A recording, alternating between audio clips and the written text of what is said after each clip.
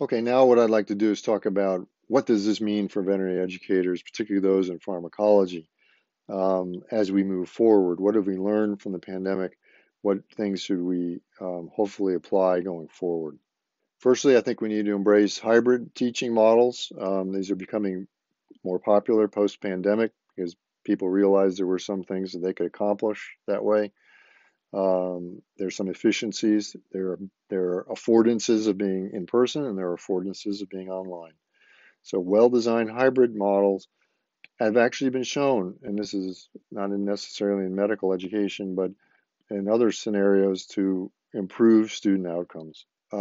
We want to be able to foster educational equity and inclusion, and this is not what the current initiatives on equity and inclusion um, with regards to those type of people that would enter our profession, rather how they learn. And so there are inequities right now. These people who are raising their hand in the front, they're in the front of to get their attention. They get some personal reward for raising their hand and engaging. And we know there's 4 or 5 students that'll be like that in any given class. But those in the back, particularly this guy, aren't necessarily engaged. In fact, actually find it a little bit off-putting about this kind of interaction. And so why not emphasize the smaller potential for making things seem smaller, or being anonymous peer review, or requiring everybody to participate or contribute without fear of what it is they might have said to begin with. It's not, nobody's going to judge them by this. And online platforms can facilitate this. In the last decade or so, we've been really big on building out clinical skills labs. Those clinical skill labs need to, in more and more, engage mental skills.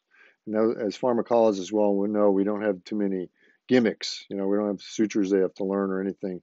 They maybe need to know how, however, to find a treatment, justify it, understand the drug mechanism, uh, calculate a dosage, all of those things. So we need to have these clinical skills include being able to apply their basic research ideas. And blended and self-paced online learning, or even pushing them back when they don't get the concept, pushing them back to a video or pushing them back to some learning online is one way to do it. Not always having to give them the answer and sort of move on, and then they don't really learn from that. Now, one thing that we've done at the University of Illinois is use a platform that my educational colleagues have created called CG Scholar that puts them in a multimedia writing mode, and we've used it to have the students write case analyses. In this case, I've shown here on the right, sorry, Tricia, um, an example that one of my colleagues here has done, a pharmacologist, has written some short piece, and then we had some peer review process that can go on. It can be rubric guided, it can be anonymous, and we'll talk about later, it can also be done by artificial intelligence. But the main thing is that you're then keeping track of what a student does with regards to not just their first effort, but their revision, but their ability to help as a peer. All of these aspects of being a professional can be tracked within this online community. In addition, we built into this, and this is actually a map that was created from Trisha's writing of concepts that come from medical ontologies, over 900 of them that you can choose from, and they can be connected by various connectors and descriptors to allow you to map out thinking against existing definable medical terminology and knowledge. In addition, Google Translate's involved, so it can be done in multiple languages this way. So getting to map a student's thinking becomes possible and important. And finally, just recently, of course, this CG map tool has been created that uses the same rubric that the peers might have used to evaluate writing, and the ChatGTP can do an artificial intelligence review of the student's draft and provides automated comprehensive. In most cases, it's writing 2 to 3 times is more than what the peers are writing, peer review. So this can allow the faculty to be not so concerned about the ability of reading everything, because you've got peer review, you've got artificial intelligence helping you do this, and the students will feed back, and you'll see in the final products, even if you just take a select few of them, that this has been very helpful.